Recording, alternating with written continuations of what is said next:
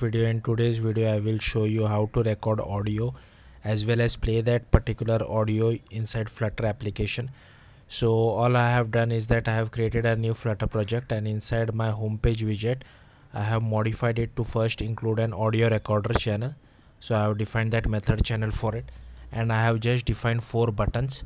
So first one would record the audio, so I am invoking a start recording method.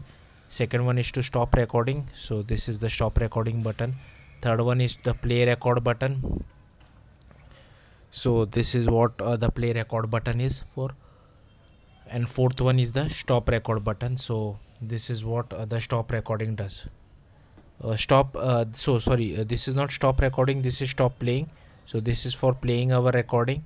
So I'm just invoking those particular methods, and whatever strings you have defined over here on the Dart side should be defined on the native side as well. So let's get back to Android. So inside Android, go to app, go to src main android manifest.xml, and first of all you have to add this record audio permission. Next, go to Kotlin main activity.kt, and here first of all I need to request for that record audio permission. That's what this code is about. And this is the media recorder, this is the media player, and this is the file name. So here we are inside the start recording callback, we are defining the file name. So we are storing that recorded file inside our internal cache storage, and we are requesting the audio permission. For stop recording, we are just calling stop recording. Similarly for play and stop as well.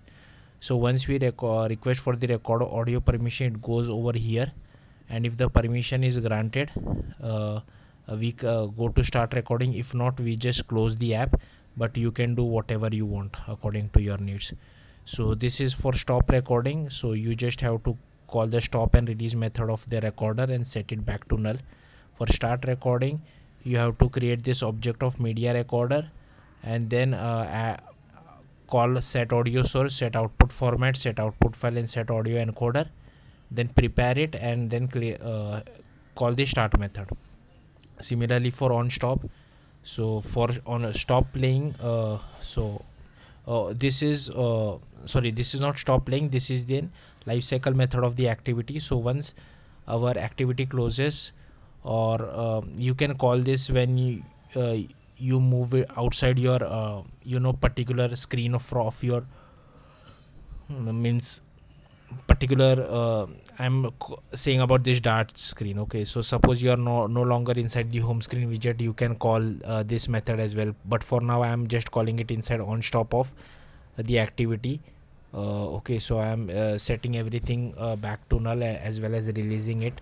Okay, now inside start playing, we just want to create object of media player, and then set the data source, call the prepare, and call start. For stop playing, just call release and set it back to null. Okay, so that's it for Android. Now for iOS, open the main iOS folder in inside Xcode. Inside info.plist, first of all you have to add this microphone usage description permission. Next, go to the app delegate, and here you have to first create variables for recording session, audio recorder, and player. Then you have to create the controller object, and here we are defining our method channel, audio recorder platform, and once that is called, we will click on start record. If it is called start recording, then we create a session of our recording session, and first of all we ask for the permission. So if the permission is granted, then we create the audio file, and this is the code for start recording. Okay, now the next code is for stop recording. So you can just call this. For playing the recording, we first get back the file where it is recorded, and then we just make use of AV audio player, and these are like helper methods to play that particular audio. For stop playing, we can just call the stop method. So yeah, and this is a helper method to get the documents directory. So yeah, that's it. Thank you for watching. Bye.